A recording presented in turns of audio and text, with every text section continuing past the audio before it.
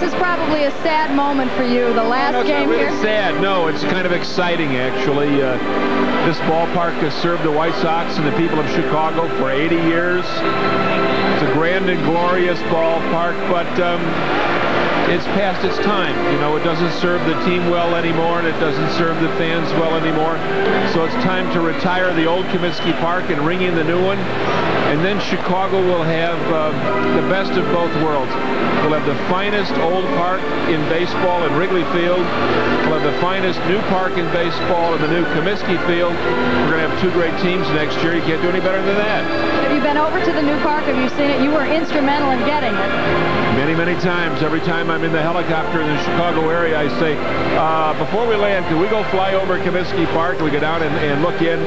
On the morning of the All-Star game this year, which was at Wrigley, I took the national baseball press on a tour of the new Comiskey Park. And we got rave reviews. Since that time, the turf has gone in. Most of the seats are in. We'll be ready on opening day next year. We'll be on time, under budget.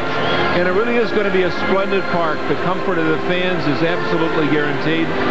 And now Mr. Reinsdorf has to produce a winning baseball team, and we're all set.